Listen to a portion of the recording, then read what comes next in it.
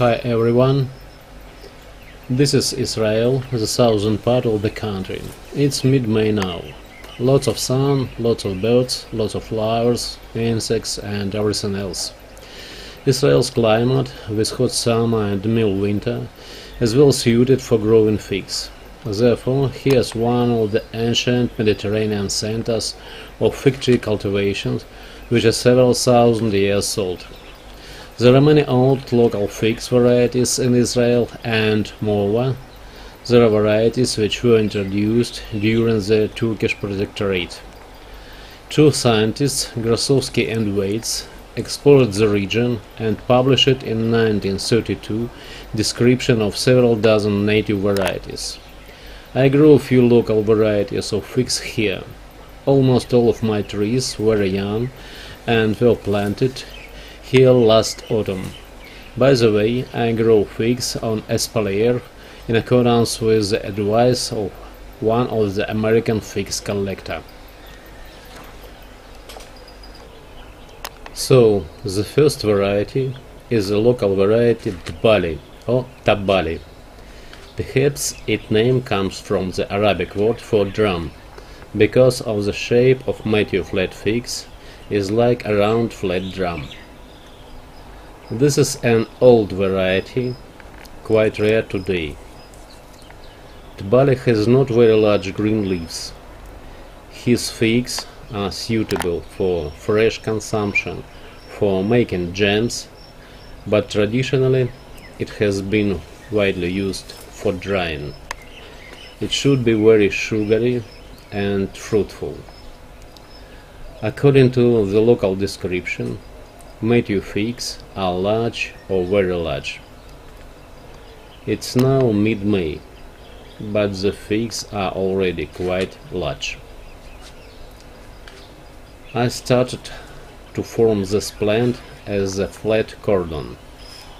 The tree is intensively watered, and young vertical shoots of the plant grow very well from the lower horizontal level of espalier.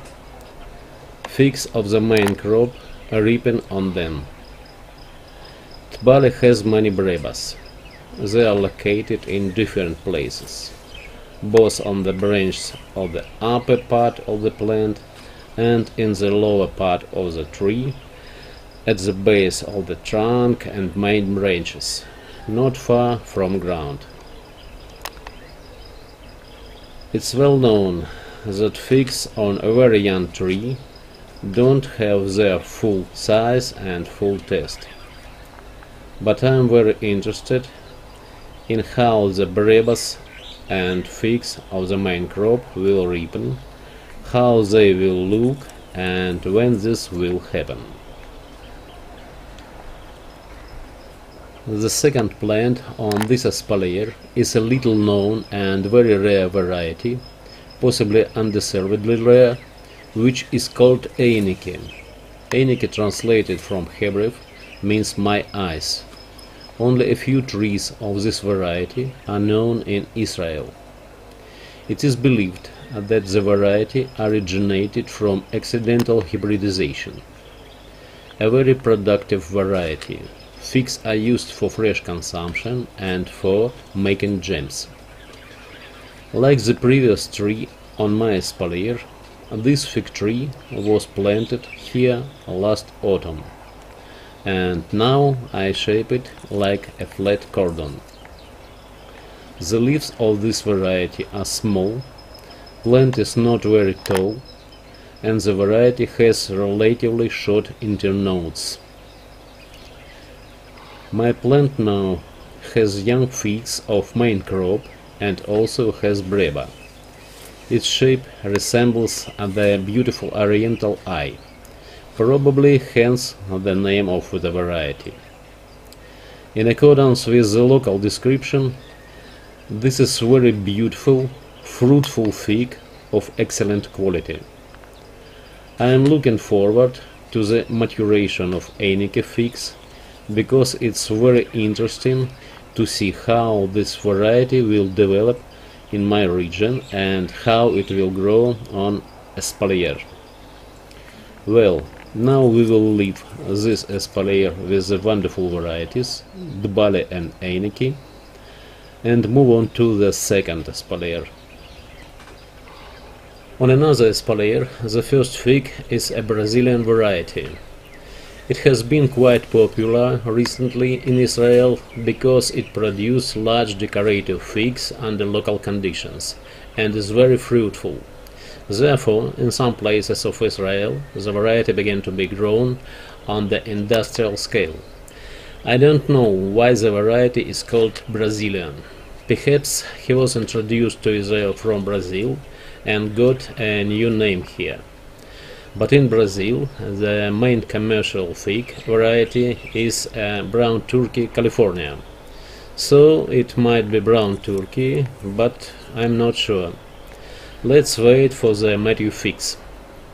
Now the plant, which was planted here in the autumn, looks good and actively forms new branches and many young figs. We will observe the plant development, and I hope my espalier is high enough to make a nice double flat cordon and place the Brazilian fig correctly on it.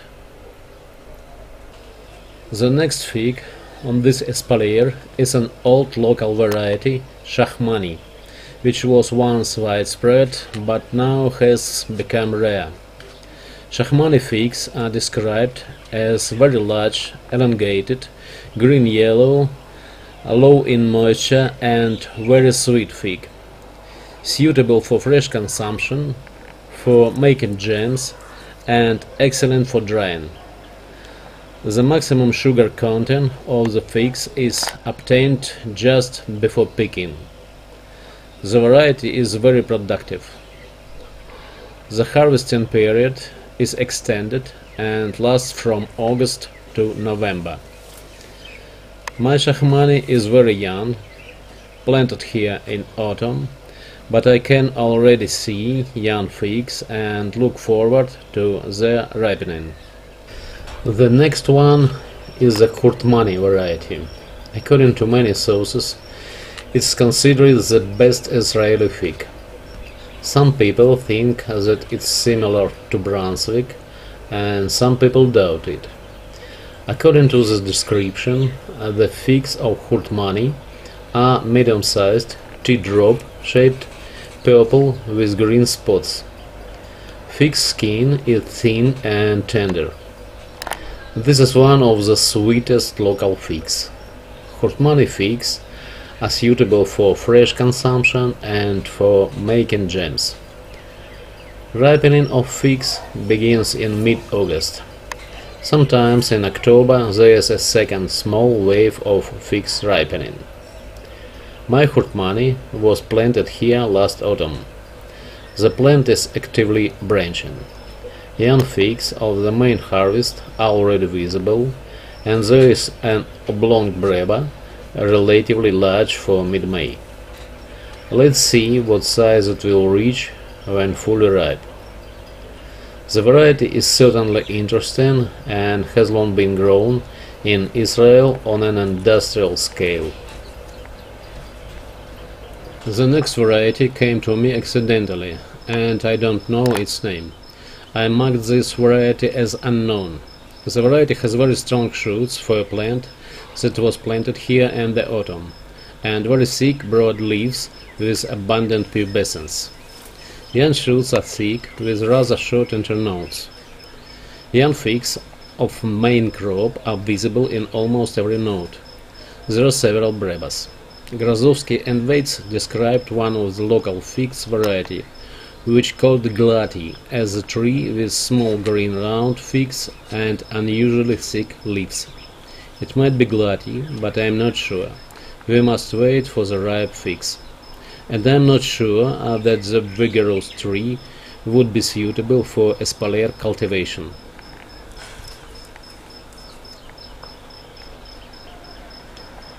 The next variety is just in the pot now, because it's Smyrna. Excellent figs, suitable for fresh consumption, making jams and especially for drying.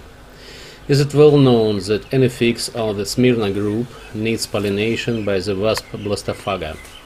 This is experiment, and if Blastophaga presence will confirmed in my region and I will see high quality pollinated Smyrna figs, then this fig tree will find its place on the espalier. Until this moment we will keep it in the pot and see what happens with its beautiful young figs. The last bush on this espalier is a well-known variety, Zbai or Sabay. Perhaps the name comes from the Arabic word seven, as the variety is early and ripens in July. Figs are very sweet, early ripening with an extended period of fruiting. Figs are large, round flattened, purple with greens. The peel of mature figs has many small cracks. Zbai has interesting pink spots on each node in the upper part of the shoots, which later turn brown. The variety is fruitful. Zbai is considered the second best local variety of figs after Hortmani. When the figs are ripe, I will post videos with their image, size and weight. Now let's move on to the next fig. Not all my figs grow on espalier. There is one tree about 6 years old that grows outside the espalier and reaches a height of approximately 4 meters. It already has young figs on it, so it is covered with a special mesh to protect it from penetration, insects and birds. This is the Nazareth variety, well known throughout Israel. There it is called Nazarti. It is possible that this is second name of the Bosnian white who came to Israel during the Turkish rule and is grown throughout the country. It is fruitful variety with large yellow-green figs with uncolored pulp. There is a breba, which sometimes reached large size when ripe. Young figs of the main crop have a long neck and a long stalk, but as they mature, the proportion and shape of the fig changes and becomes like a bell. Nazarti figs are used for fresh consumption, for making jams, and probably for drying. The fruiting period is extended and lasts from early summer to late autumn. Variety is vigorous, reliable, with powerful shoots and large long leaves. Cutting of Nazareth figs root well. Nazarti figs are still grown in local agriculture. So, dear friends, I will carefully grow my figs varieties. Please subscribe to my channel, and together we will observe the growth and fruiting of these wonderful exotic Israeli figs. Thanks for watching and see you next time.